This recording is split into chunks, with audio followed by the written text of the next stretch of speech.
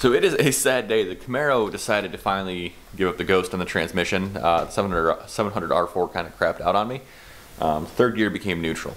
So basically I'm going to take advantage of this time to replace the transmission, probably rebuild the engine, or do something crate engine-y.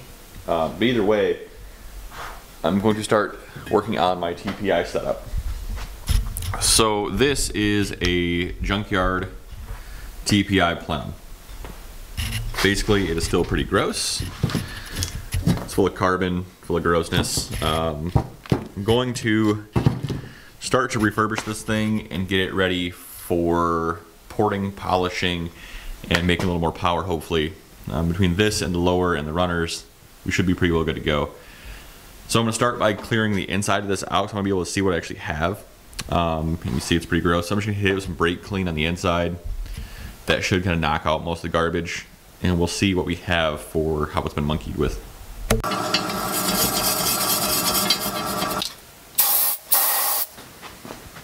So when it comes to porting the TPI, there's really a few things we need to look at here. So if you're looking at the front, where the throttle body goes, you'll notice this ridge.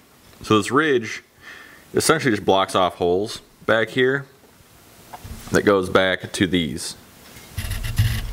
To that one in particular, actually. So we're going to start by knocking down this ridge before anything else, just to make it kind of flush with the floor. And once that's done, we can kind of look at everything else. This is just the most problematic thing to begin with, especially if you want to go with a bigger throttle body. So let's get rocking on that and see kind of what measurements we end up with for these flanges as well. But I'm going to start on that with the die grinder. So at this point now we have knocked down the main kind of like wall in front of that throttle body.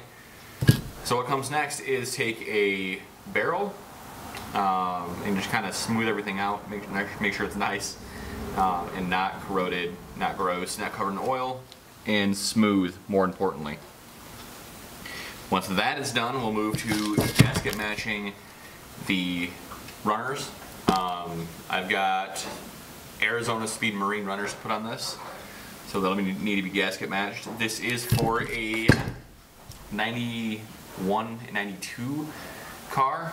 You can tell by the shorter lines on top of the intake. The 88s and whatnot had, the math cars basically, had lines up to about here on the intake.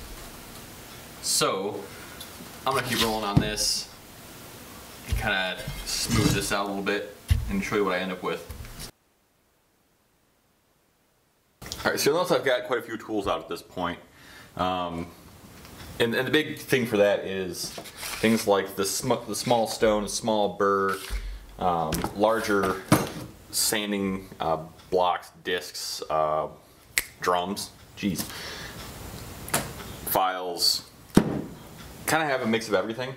I like using this little Dremel with a small stone or small burr because it's really controllable. Now you can really see here, I'm able to keep the thing moving. And I want to keep the thing moving, you know, around this, just to make sure that I've got nice round holes, basically. Don't want to dig into it other than this one spot here and over here. So I want to eliminate those steps. So I'm going to get going on this. I'll leave the camera rolling while I do.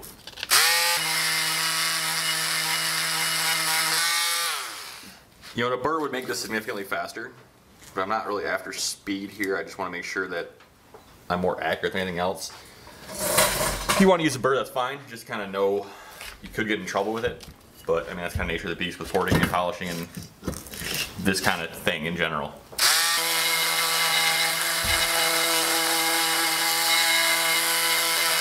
So after everything is said and done, we're kind of looking at basically now we've got this wide open,